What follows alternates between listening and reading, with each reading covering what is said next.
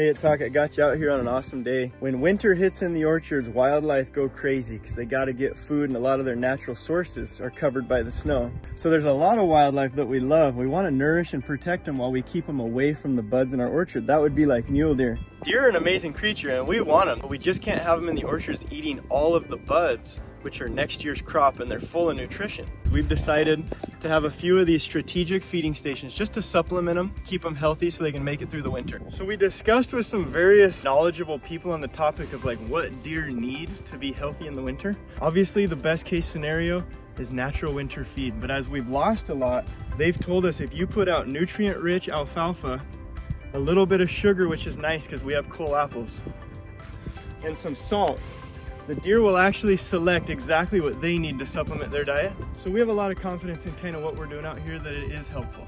And that's kind of what we're doing out here.